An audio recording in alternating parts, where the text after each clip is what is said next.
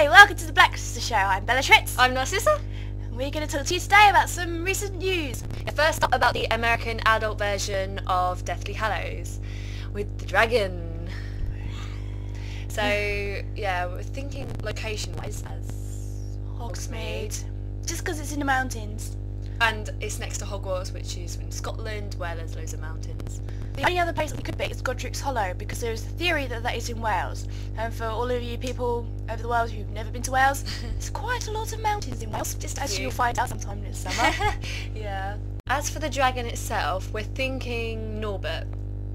Because in Philosopher's Stone, or Sorcerer's Stone as you say, there's a chapter where there's a whole thing about the Norwegian Ridgeback and how Harry and Hermione try and get Norbert to and everything. There's an emphasis on it. So far, there's hardly anything that's that important about Norbert, so I think he has more relevance, and that's why he's going to come back. There's going to be a whole thing about it.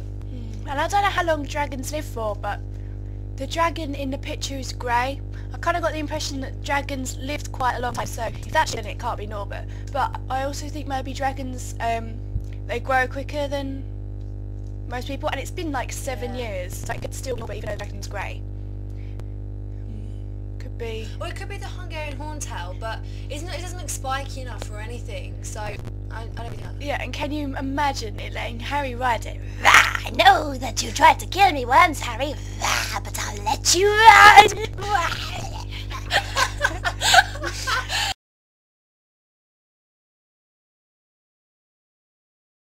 Was actually one other thing.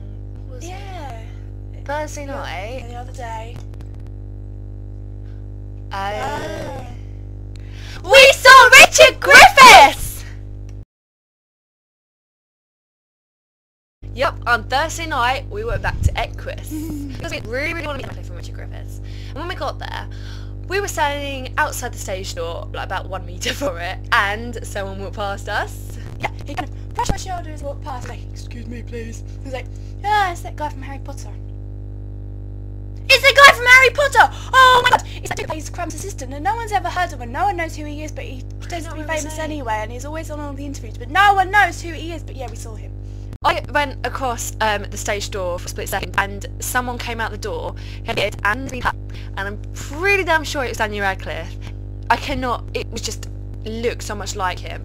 But it's a bit confusing because a couple of people said that he left straight after the show, but then later on there were some people that said that he left the same time as Richard Griffiths.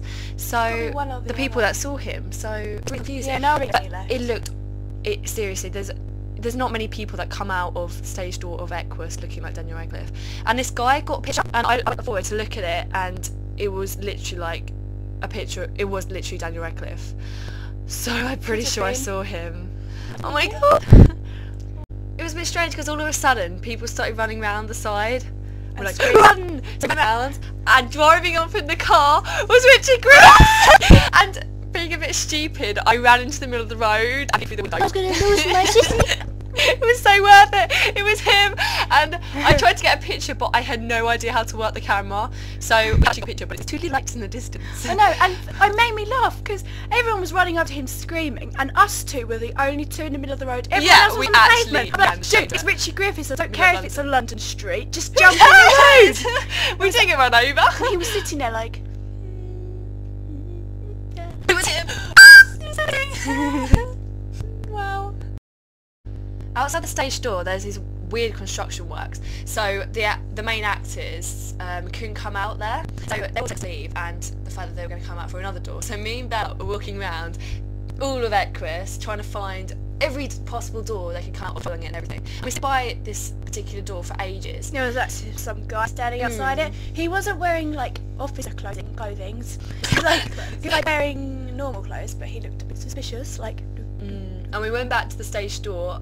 And it turned out that both of them came out of the door without standing at 10 minutes If before. only we'd known. If My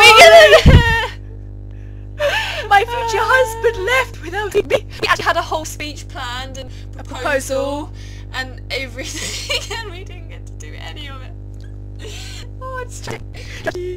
When Daniel's gone in front door. We talked to someone for you yesterday morning on the stream. We talked to you about Bella burning her fingers. This is an update. For those of you who don't know what happened, when I was moving out yesterday, I grabbed my address and I were on, and my fingers are all swollen and shiny and blistered, and they hurt. I got the ends of it, so I'm not okay. They didn't get better. Pity her. I don't know if anyone can see, but I've got blue eyes today. That's like, Yay! ow! You're breaking my You neck. can't get rid of me. Which means there's gonna be loads more videos, except for we've kind of killed the camera. One So second. it's not likely to be very. I just point out, I come home from summer, and I didn't get a television in the kitchen like Dudley. Very upset.